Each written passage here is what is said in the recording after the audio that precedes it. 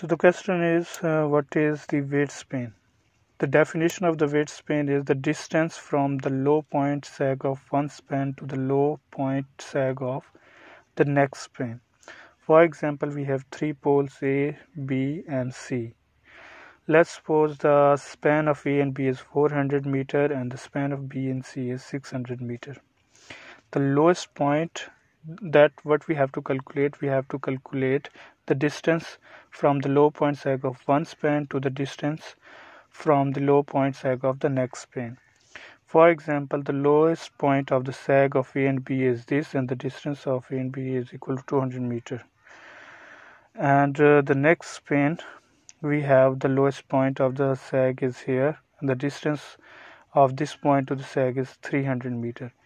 In this case, if we want to calculate the weight of span, it will be equal to the sum of the lowest point of the sag and the lowest point of the next span.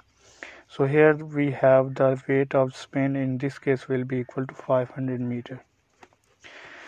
But it doesn't necessary that the lowest point of the sag will be equal to the mid of span as we have calculated in this case. Let's suppose we have the poles A, B and C, and the B and C poles are on different level. In this case, the lowest point will not be equal to the mid of span.